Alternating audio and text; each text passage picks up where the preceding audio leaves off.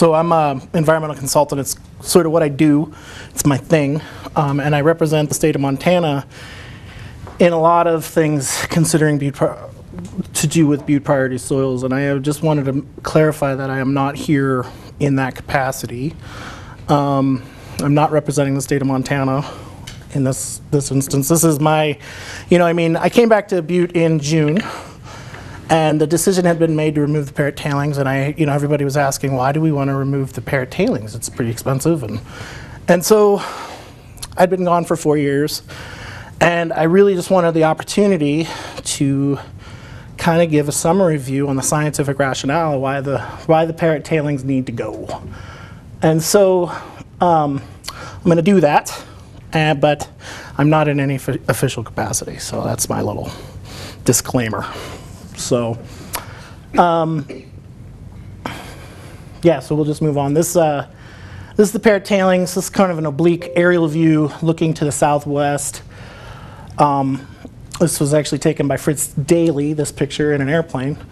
And this red outline here is the removal boundary for the Parrot tailings. So here's the Civic Center. Here's the Butte County shops. Silverbow Creek kind of comes and winds in through here. And so we're going to be talking about that today.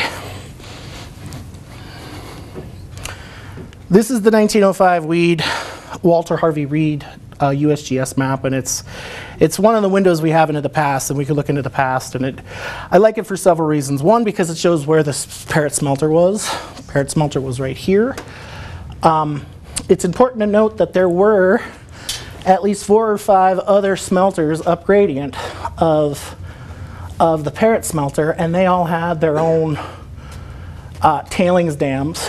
Those dams are still in existence, but they are on the other side of the groundwater divide that goes through the area, and all of this water reports north to the Berkeley pit, so it's in essence captured. And so that's why the Parrot tailings is so important, because it's on the south side of that groundwater divide, and that water starts to flow towards the southwest, towards Silverbow Creek. So this was the tailings pond from the Parrot smelter. There was a dam right here, and these contour intervals right here are 20-foot high slag piles that they would dump out there. And actually, when you drill, the lithology still shows those slag piles. So it's kind of cool. So, you got the feeling that everything is sort of still in place from how it was left, and that is true. And so this is one of the earliest pictures of the Parrot smelter. This was the reason why it's such bad quality. This was in the Anaconda Standard, and I can't remember the date of it, but so they were operating the Parrot tailings, and then they were just sort of extruding the tailings out onto the floodplain, and then they were letting the creek do its thing and take away their tailings for them. But that was having a number of issues. It was killing cows, and it was causing a lot of aggrandizement and flooding issues. And so they decided to pond those areas up and make tailings ponds. And you could see that in a successive series of these pictures. Here are the Parrot tailings. This is before the dam operated, or this is when the dam was in place. The dam was downgrading here. And these are the tailings all along that floodplain. This is Silverbow Creek, and this is actually a guy taking an assay, and he was working for the plaintiff in a lawsuit that the downgradient farmers and ag people were suing the upgradient miners at the time. And I think it was the Anaconda Company, but I might be wrong about that. Here's a really good one of the butte reduction works. It shows Silverbow Creek coming straight through, and then just as far as the eye can see tailings. These were the Colorado and butte reduction work tailings, and these were actually removed, and I'm going to talk about that. But this was interesting because this is another thing. But when the 1908 flood hit, it was a 100-year flood event, and that single event mobilized and transported all these tailings you see here down gradient all the way to the nearest dam, which at that time was the newly constructed Milltown Dam. So you can imagine all those tailings. That's millions of cubic yards of tailings that just in that one event just got transported downstream, and that's sort of what the state has been spending several $1 million a mile on remediating Silverbow Creek for. But that has nothing to do with the Parrot tailings. So here's another picture of the tailings pond. Here's the Parrot smelter, and the tailings themselves were pretty large. And so the focus feasibility study came out in 2004, February 19th, 2004, and this is the focus feasibility study for groundwater remedy throughout the upper Silverbow Creek drainage. And that remedy was basically groundwater capture and treatment. So they would install a subdrain, they would collect groundwater, and then they would divert that or convey that contaminated groundwater over to lower area 1, where they would add lime to the water. The metals would drop out, the water would be clean, and they could discharge that back into Silverbow Creek. The groundwater was contaminated, so they created an exclusion area, and that is the technical impracticability zone. And they basically said all water within that zone is contaminated. The aquifer could never be cleaned up. So we're sort of writing that section of the aquifer off, and we're going to pump and treat in perpetuity. And it's not really clear what in perpetuity, the time frame of in perpetuity is, but it's a very, very long time. Okay. So that's what the remedy was. I'm trying to think if I missed anything. I don't think that I have. The ROD was finalized and published in September of 2006. The reaction to that decision was immediate. This is a letter. This was prior to the ROD. This was in 2004. By a group of 17 local scientists that worked on mining-related issues in and around Butte.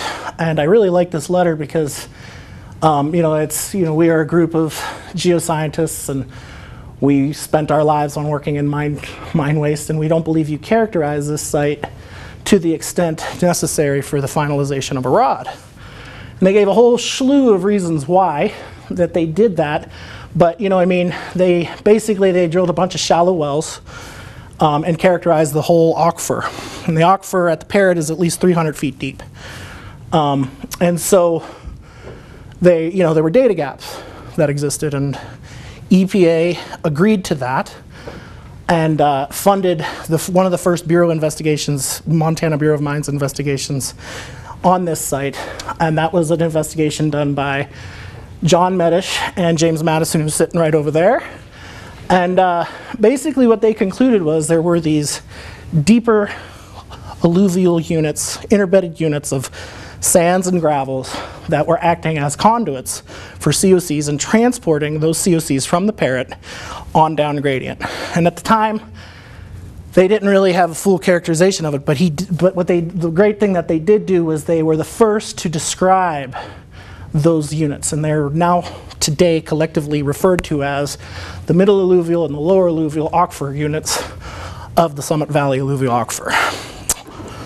They also conducted a column study of the contaminated sediments, where they would flush the contaminated sediments with clean groundwater to determine how fast the aquifer would clean up once the tailings had been removed. And it's less than 100 years. Now that might seem like a long time, but we calculated in one of our reports when I worked for the Bureau that it would take upwards of tens of thousands of years for the aquifer to naturally reach restoration with the tailings being removed. Without the tailings being removed, I apologize. And so this investigation sort of opened up a Pandora's box, which we spent the next 10 years trying to figure this all out. And that's where I sort of became involved. I graduated in 2005 with my master's degree, and then I started to become involved with this site. This is the last historic document. This is the opera letter.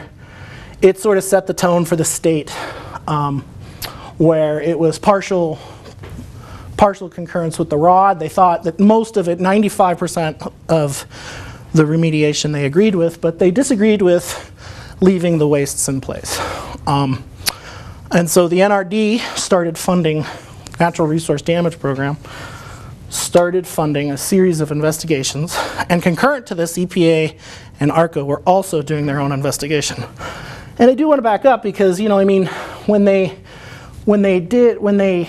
installed the subdrain is pretty effective. It has lowered contaminants in streams significantly, and so it is doing what it was designed to do. It's designed to capture shallow groundwater and convey that to lower area 1. And as soon as that thing went online, you could just see significant reductions in copper and zinc in the creek. And so I don't want to sit here and like point fingers at people. I mean, this was designed to do what it's doing what it was designed to do. But there's those lower units of concern that are conveying contaminated groundwater. And so we did this series of investigations. And to all the young professionals in this area out here today, the students, when you get out into the real world and you start working on sites, the most important thing you could do is this task. If I could find it.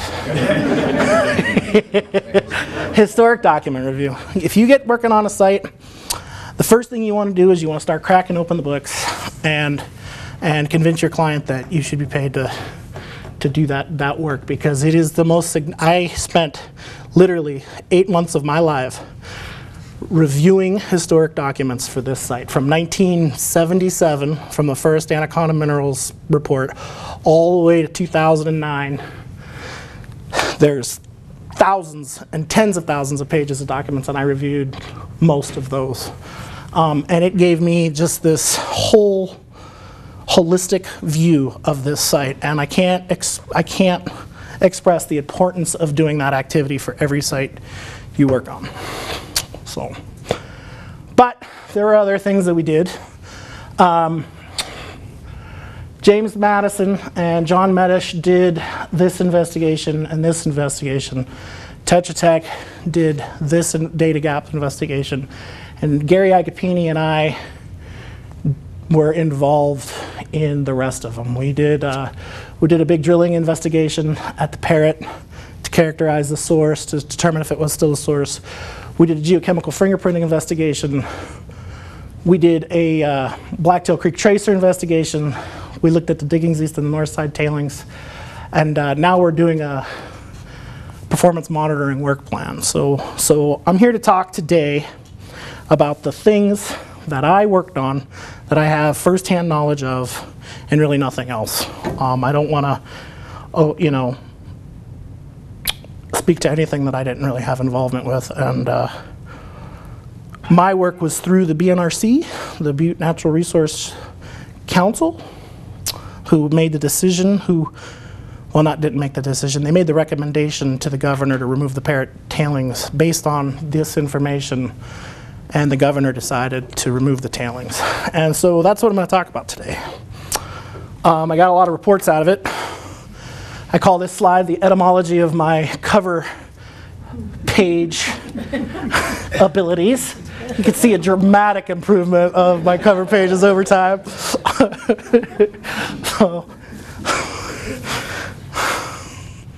And so when you look at the Parrot tailings, it really is a tale of two sources. The Anaconda Company was discharging 20 CFS of mine water to Silverbow Creek, right around Texas Avenue.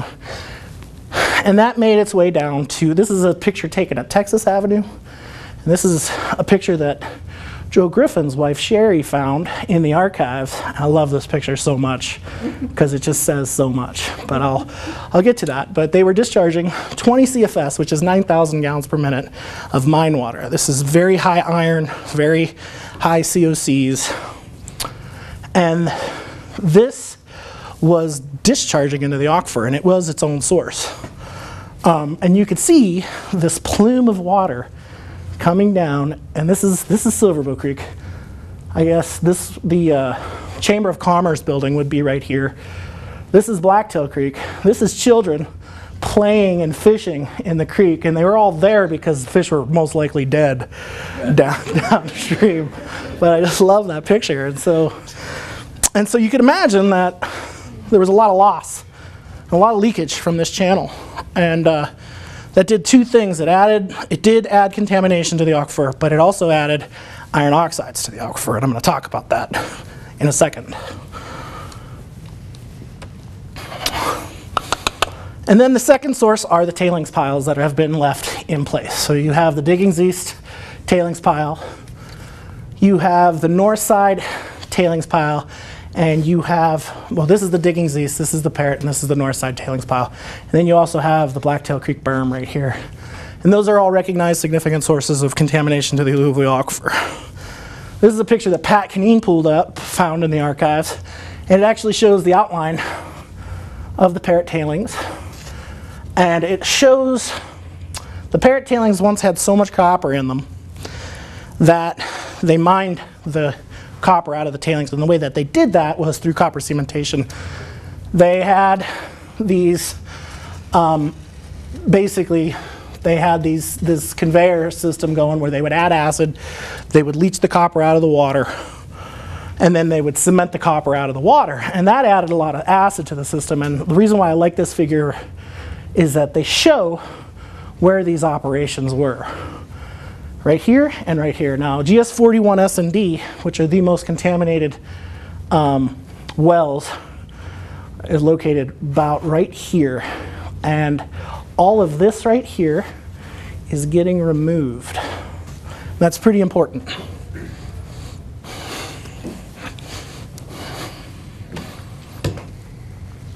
And so I talked about a tale of two sources, right? And so in our in the Bureau's geochemical fingerprint analysis that we did, we isolated multiple different sources. There was the Parrot plume, and it was pretty extensive. We found it at that time in 2012. The tail of the plume was basically under the KOA. There is the Diggings East plume, and then the north side plume, and then there's another plume at this site, and that is the Silverbill Creek plume. And that is pretty much right here. And the way that we were able to isolate that plume is by the decreasing concentrations in COCs over time seen in that area, in groundwater wells in that area. So this is the first reason for removing the Parrot tailings, because removal works. These are time concentration plots for copper and zinc over time in various areas of the corridor. And the Parrot tailings is not, it increased early in the 2000s, but then it sort of leveled off at around 1 million parts per billion copper, which is leachate concentration copper. But then in this area right here, where that Silverbill Creek plume was, you have significantly decreasing concentrations of copper and zinc in the aquifer. And so you remove that source, and it was followed, that liquid source, and basically that was just done by, in 1982, the Anaconda Mine Company switched to a zero-point discharge system, so they stopped discharging contaminated groundwater to Silverbill Creek. So you remove that source, that was followed immediately by rapid decreases of copper and zinc in the aquifer. And they're still decreasing to this day. And that sort of shows those concentrations all blowed up. The second area I want to talk to about is the Colorado tailings removal, which happened in 1996. They removed over 2.2 million cubic yards of material, and you could see the depth of which they did it. That's the organic silt layer that's really significantly hot in the Parrot tailings area. But once they removed that, and I did not do this analysis. This analysis was independently done by CTEX consultant Kirk Environmental. But what they concluded was the removal of the Colorado tailings resulted in significant groundwater improvement in that area. So removal works. So reason number 2. All right. The groundwater moves relatively rapidly through in those lower alluvial units. We did ARCO. EPA ordered and ARCO conducted a 72-hour aquifer test on those lower alluvial units. And the Bureau went out and fitted all of these red dots, these are wells, with pressure transducers. And so it was a highly instrumented study, and what pressure transducers do is they were set up to monitor on 15-second intervals, measure water level, and response to pumping. And what we found were that hydraulic conductivities were a lot higher in those lower units than originally thought. And what does that mean, hydraulic conductivities? Well, that means very rapid. So another thing we learned from this investigation was that the response to pumping in the shallow aquifer, that area of influence is in this polygon right here, and the response to pumping in that middle alluvial unit is in this unit right here. And what that means is, because there's such widespread response in those lower units, much more so than the shallow unit, that those lower units are confined from the surface. That's important. But another thing that's important is that this well right here was the farthest down gradient well we had that was completed in the middle alluvial unit. So we didn't have any data from here, so we don't really know what the response was down in this area right here. But it's important because those middle alluvial units are confined from that shallow unit, meaning that they are physically prevented from moving upward into the shallow aquifer, at least up to that location right there. So the subdrain starts right here in the upper Silverbill Creek, and it kind of winds down through here, comes along here, and terminates right here. And so that plume is bypassing 2/3 of the subdrain. And so the biggest or the most significant conclusion from that aquifer test was that very rapid groundwater velocities. Groundwater travel time, so it takes a molecule of water to enter the middle alluvial unit here, 0.75, 3/4 to 3 years to manifest itself down under KOA. It's very rapid, very quick. Now, to me, one of the most significant reasons to remove the Parrot tailings is that it's the only area in the entire it's the only source area that is capable of contaminating deeper depths of the aquifer. You have confining conditions underneath the north side and Diggings East tailings piles. You also have upward vertical gradients, and vertical gradients are basically hydraulic heads. So you have a nested well pair, you measure the water level in the shallow well, you measure the water level in the lower, deeper wells, and if the water level in the shallow well is higher, groundwater has a tendency to move downwards. Conversely, if the water level in the deeper well is higher than that of the shallow well, groundwater wants to move upwards. Parrot tailings is the only area where there's downward vertical gradients. So not only do you have nothing prohibiting groundwater from reaching lower depths, you also have the driver.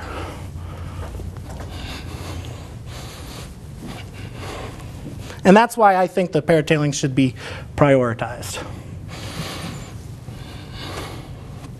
Everybody's seen the blue water.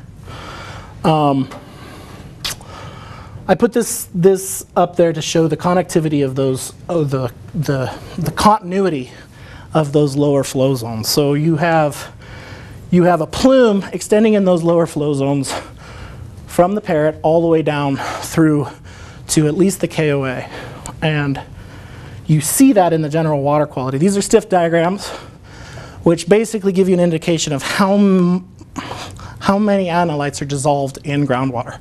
It tells you it tells you basically if you have contaminated water or not. The bigger the stiff diagram, the more contaminated it is.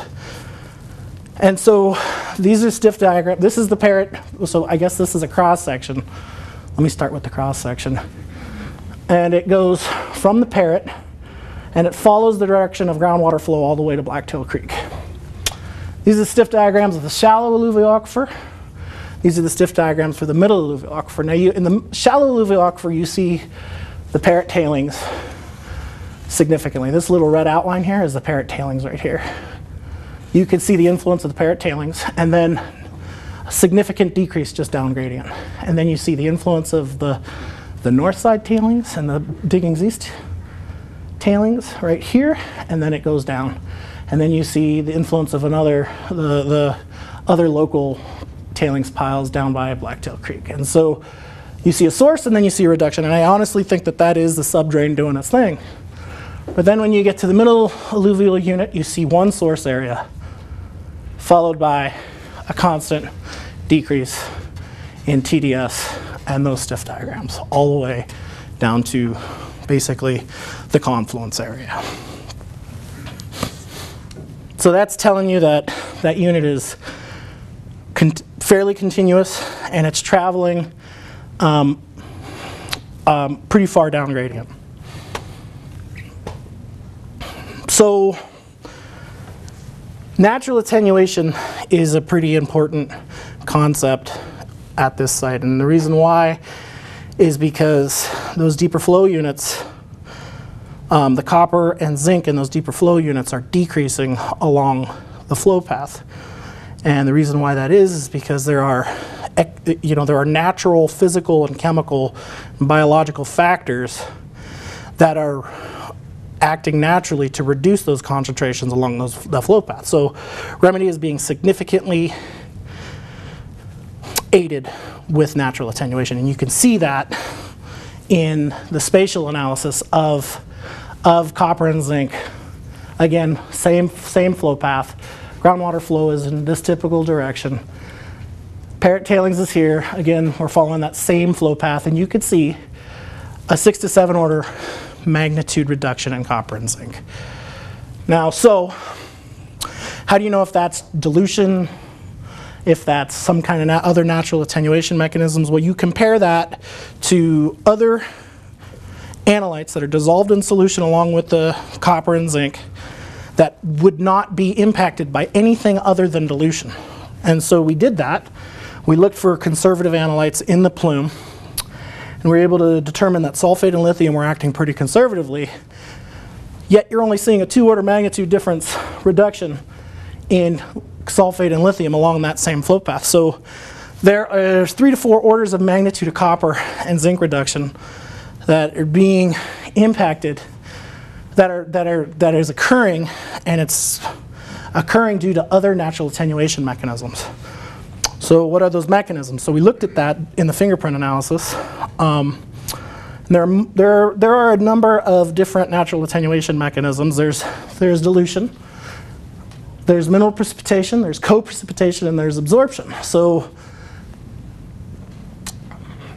and there's a difference between those attenuation mechanisms because some of them are finite, meaning those natural attenuation mechanisms run out of steam over time, and there are infinite attenuation mechanisms, meaning those attenuation mechanisms will be around for the life of the Parrot plume. And so we looked at all of these, and we determined that adsorption onto iron oxides is most likely the primary attenuation mechanism that are occurring in those lower flow units, in the middle alluvial aquifer unit and the lower alluvial aquifer unit. Now, how did we tell that? So I'm going to get to that now. And so this is along that same flow path. This is iron, this is zinc, and this is copper. And iron drops out to levels below detection along the flow path before copper and zinc start to drop out significantly along the flow path. And so absorption onto iron oxides that are forming in the plume themselves was ruled out. So that leaves iron oxides forming that are iron oxide stained clasts that are in the aquifer.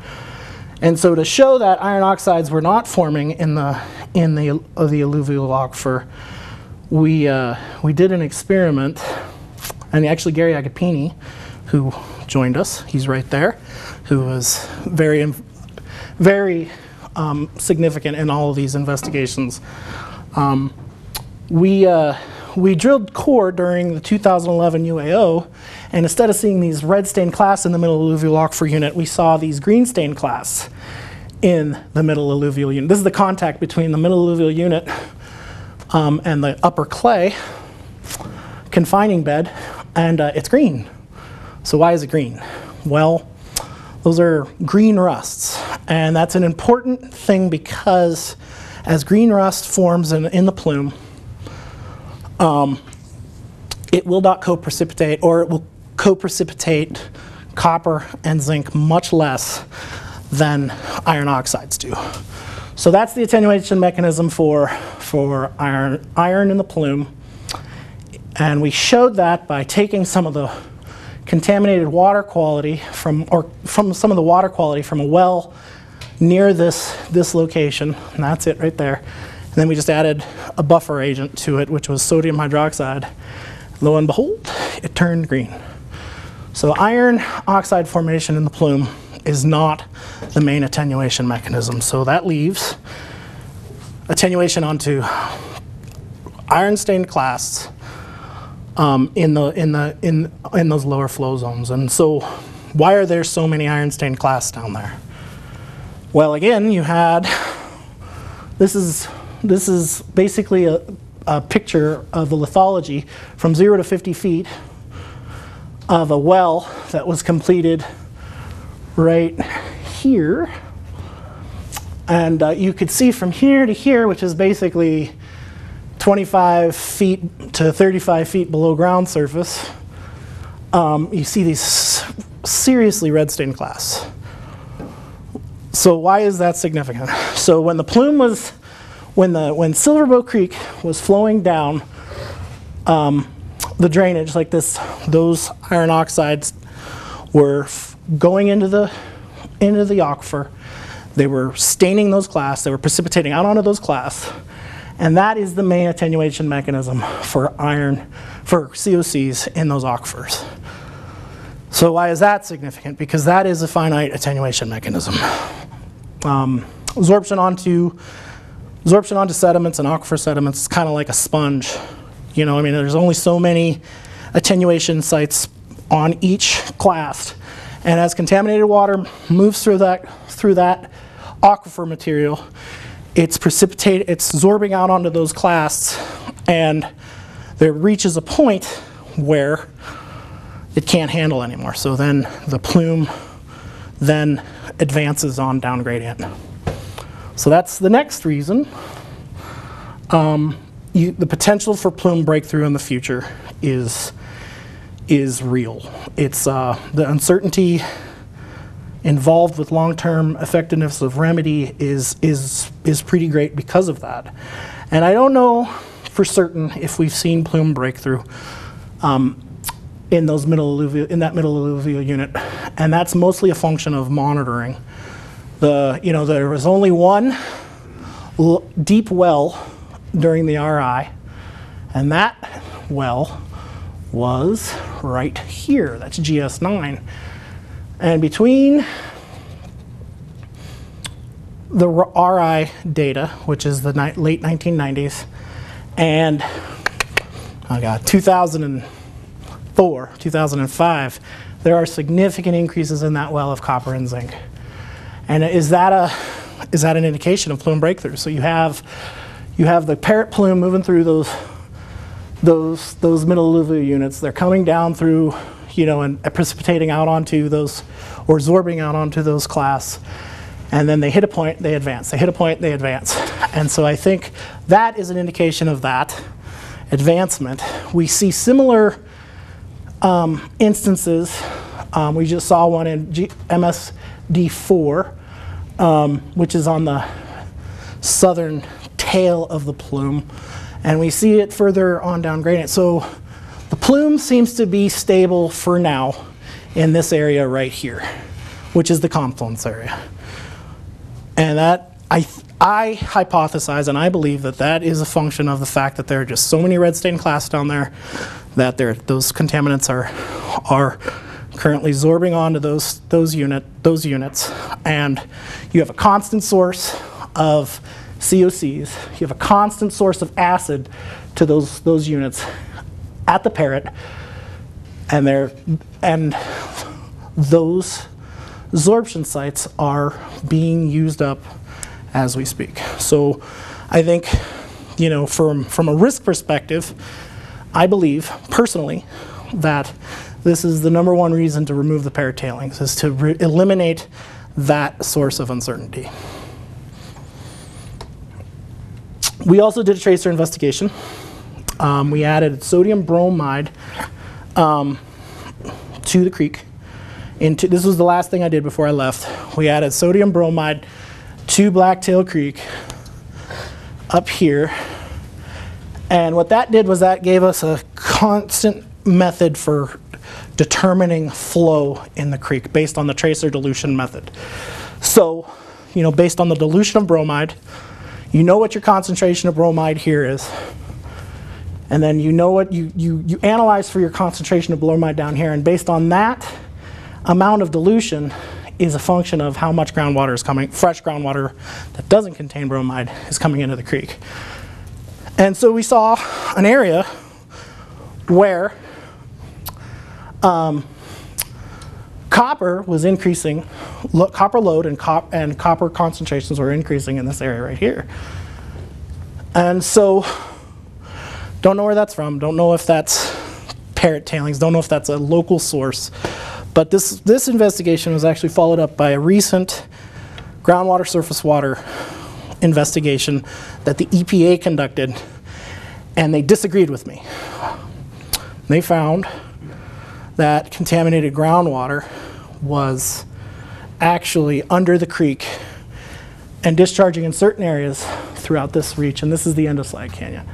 And so there is contaminated groundwater entering the creek in that reach. It's not high enough to exceed any of the RAOs, so any of the cleanup goals. You know, I mean, you have an MCL for copper, you have an MCL for zinc. The copper and zinc coming into the creek at this time is not high enough to exceed those standards, but there's that question of the long-term effectiveness of attenuation. You know, that attenuation mechanism is acting on that plume and ARCO is doing a good job now of keeping copper and zinc out of the creek. But this has never been a critique of the current remedy. It's always the long-term risks associated with the protectiveness of Blacktail and Silverbow Creek. And so, I don't know if you guys have saw this in the newspaper, and where are we on time? I have no idea how long I've been talking. Am I over? I'm way over, aren't I? Okay. Okay. All right. So, thank you.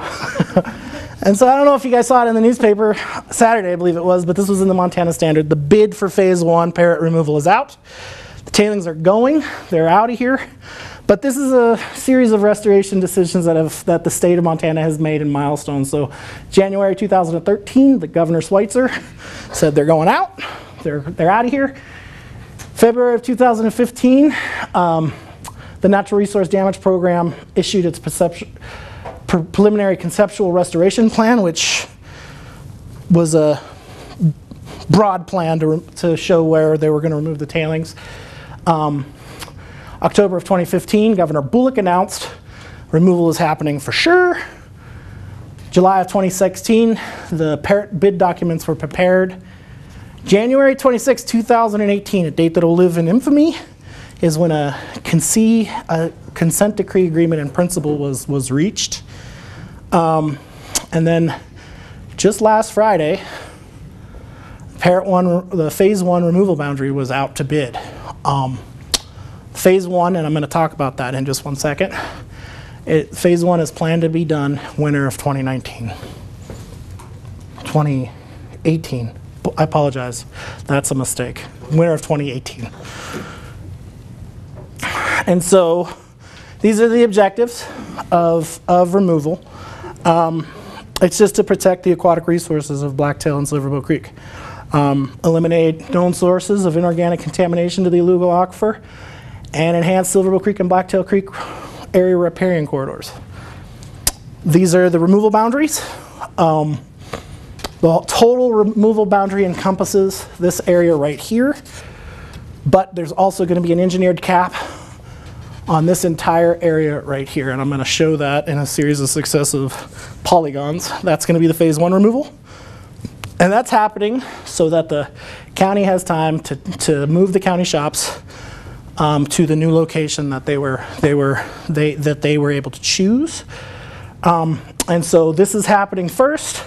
Then once the county is able to relocate their county shops so that they can stay operational, phase 2 is going to happen. That's removal of this polygon right here, and then construction of an engineered cap.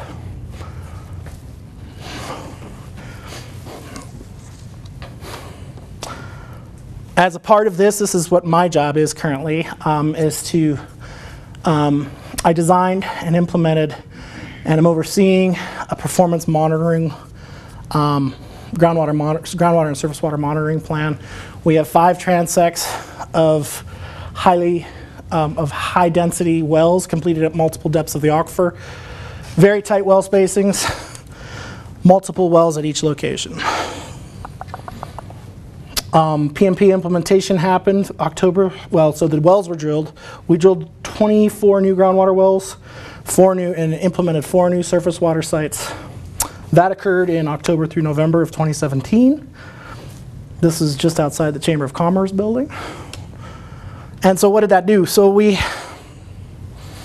this is a transect of one of our transects. So this is south, that's north, and you're basically standing at Caw Avenue and you're looking right at the KOA, right? And so there were a lot of wells in that area, but the deeper ones were completed at multiple zones in the aquifer. And for a number of reasons, that's not really a good idea because you're sort of comparing the lower wells have much higher heads, and it's leading to sample bias.